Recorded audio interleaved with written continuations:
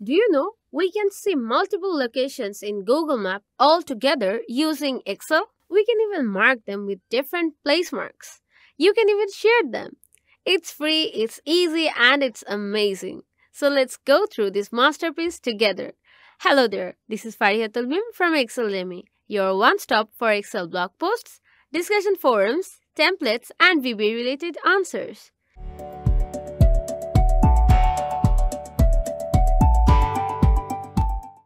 Here is a dataset that will be added as per their address, labeled by employee names. We will discuss how to create a Google map with Excel data here using Excel 365. You can use other available Excel versions as well. Let's get down to the video. In our first row, let's add our column headers. In column A, let's type name. Column B, street address, city, and state. Let's change their format. From the Home tab, in Font Group, let's make them bold, increase their font, and from the Alignment group, let's choose Center Middle Aligned. Here, we will add our data for names and their corresponding addresses. You can add them manually or copy it from a draft source. We will copy it using Ctrl+C and paste it here using Ctrl+V. Now let's add all borders from Home tab and Font group. All borders. Let's add a color for them. Let's go along with this one. Now we need to export the dataset to create a Google map. For that, we need to save the file first. You can go to the File tab to save the file, or you can use Ctrl+S. Now, open any browser. We are using Google Chrome here. From the URL tab, type Google My Map. Select the first result here. Google My Maps is a service from Google that allows us to create our custom Google Maps. Let's create a new map. Go to the menu option and select Create a New Map.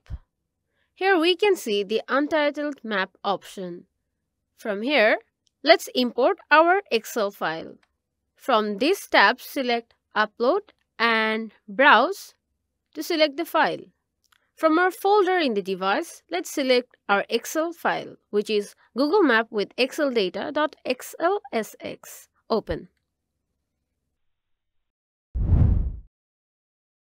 Now, we can see that the dialog box is asking to choose columns to position your place marks. Now our addresses are street address, city, and state. Continue. Now, we want to choose a column to title our markers. Let's select Name. Finish. As we can see, the blue pins here show us the addresses. Let's zoom out a bit. Now from the menu, we can change the base map. Here we can see the base map has a drop-down. We can see that there are many options. Now it's in map option. We can choose satellite or we can go along with simple atlas. To change the styles, click on the individual styles here. Here click on the group places by. Select name. Now we can see that the pins are colored according to names, and it's easy to understand as we hover our cursor over the names here. To edit data, we need to open our table first. Go to the Layer option and select Open Data Table. Here you can change any of the data here, or you can even add row. Let's change Eva to Eve. Now you can see that Eve is changed from Eva.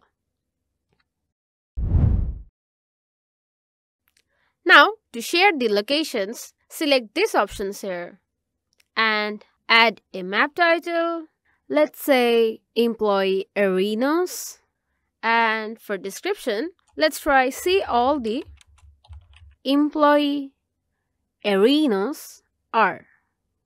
Okay, now to share map, we need to enable all of these links so that anybody with the link can view and search for the locations. Now click on this button to copy the link. Link copied. Close. Now you can copy the link anywhere you want. Using these elaborate steps, you can easily create a Google map with Excel data. You can practice this with the help of the Excel file in the description box below. Let us know if you were able to create a Google map in Excel in the comment section. Share your suggestions and feedback as well. Stay tuned by subscribing to the channel and clicking on the bell icon. Like and share the video if it helps you. Thanks for watching.